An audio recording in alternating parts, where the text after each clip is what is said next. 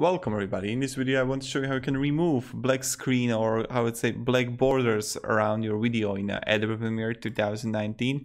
And let's say that you have a video here that you want to get rid of these black bars. So the first option is to use scale in effects controls. When you click on your video, go to effects controls and you will find it here, the scale, so you can make it bigger. But also the second way, which is also cool, is to double click on your video in your preview and you can again scale it yourself as much as you want.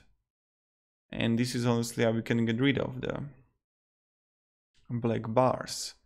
So let's see it now.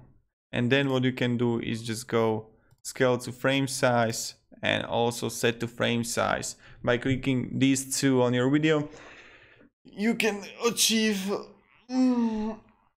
borders, delete the black borders. Yeah, cool.